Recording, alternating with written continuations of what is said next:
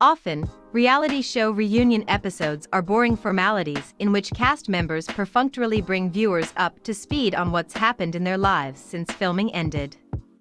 But that was not the case with the Love is Blind Season 2 reunion. Sheikh Chatterjee came out guns blazing on the special, and many viewers noted that he seemed agitated from the very beginning of the episode, as though something had happened before the cameras started rolling. Of course, Sheikh had already developed a reputation as the season's #1 villain, so it makes sense that he would be on the defensive going into the day. But Sheikh says it's not the response from viewers that had him on edge, but the behavior of his own castmates. As you're probably aware, Sheikh's comments about Deepti Vempati and his complete lack of attraction to her earned him a great deal of criticism. Much of that criticism was deserved, as the man really could not shut up about how unattractive he found his fiancée. But Chatterjee insists that he was on good terms with all of his co-stars until they realized how he was being perceived by fans of the show.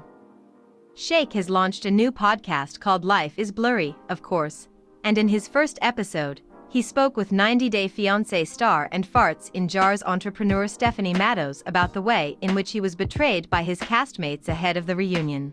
Did I seem a little aggravated at the reunion? I was, Chatterjee told Mattos.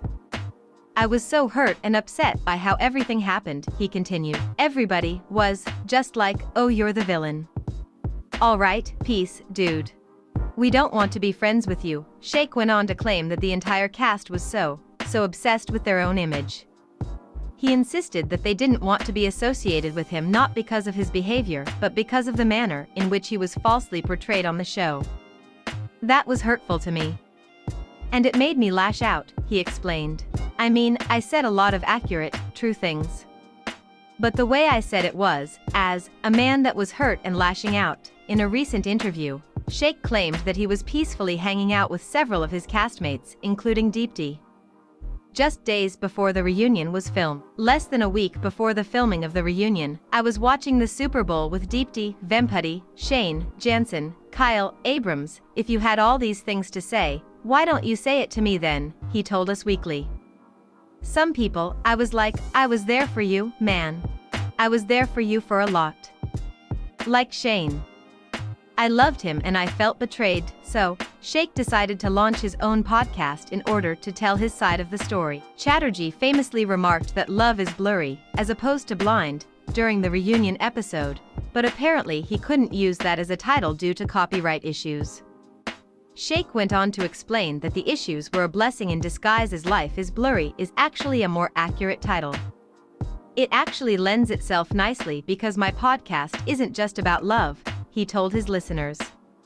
There's a lot of things that are confusing, unclear, foggy, blurry, he continued. But, the more you look at them, the more you learn and your opinions change. So to me, this is an opportunity to really talk about not only love, but finances, modern dating, cancel culture, sex work, because these are all blurry topics, and apparently, so is Sheikh's reputation. Although dude really didn't have to tell the whole world that he thought Deepti was ugly. That SHT was just uncalled for.